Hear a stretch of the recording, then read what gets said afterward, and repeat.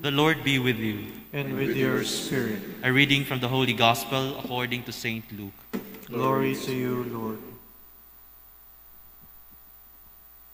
Jesus said to his disciples, "Suppose one of you has a friend to whom he goes at midnight and says, 'Friend, lend me 3 loaves of bread, for a friend of mine has arrived at my house from a journey, and I have nothing to offer him.'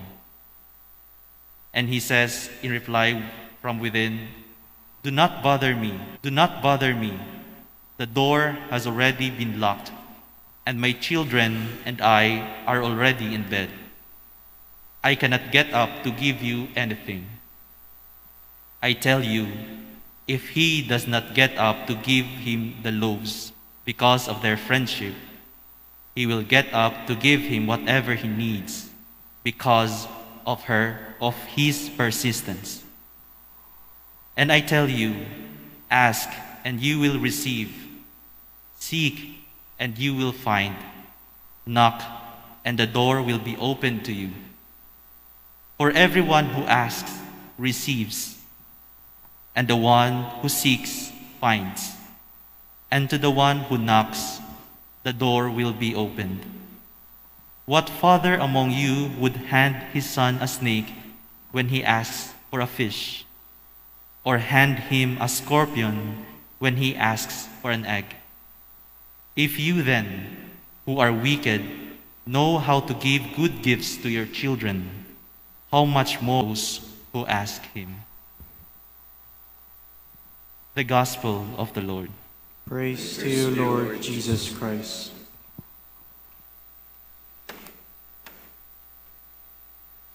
The verse in the Gospel which says, "Ask and you will receive, seek and you will find, knock and the door will be opened to you," made me remember my experience during the difficult moments of my family.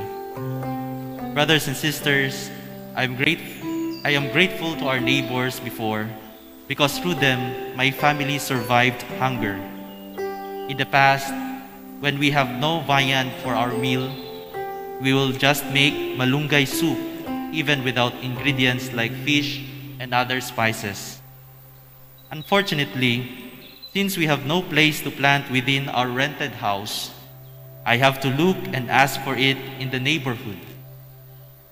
And since I am ashamed to ask for it every day, I will get malunggay leaves that would last for at least 3 days for us to survive every day. During those times, we eat malunggay leaves for breakfast, lunch, and dinner. If we were lucky, we could have at least fish for our meal.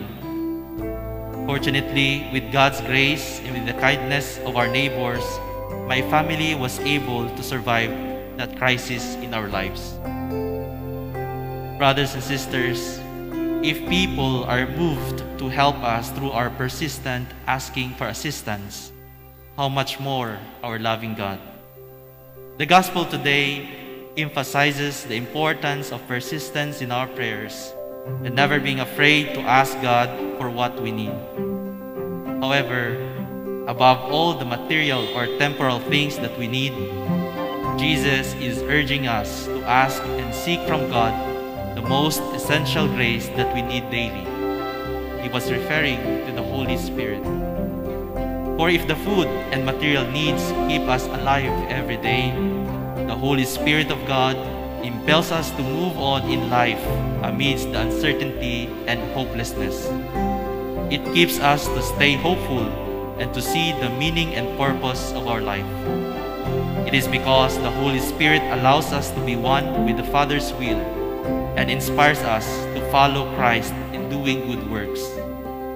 God's divine Spirit is the one who gives us the courage to stand for what is right and just, and to concretely offer ourselves for the sake of others and God's kingdom.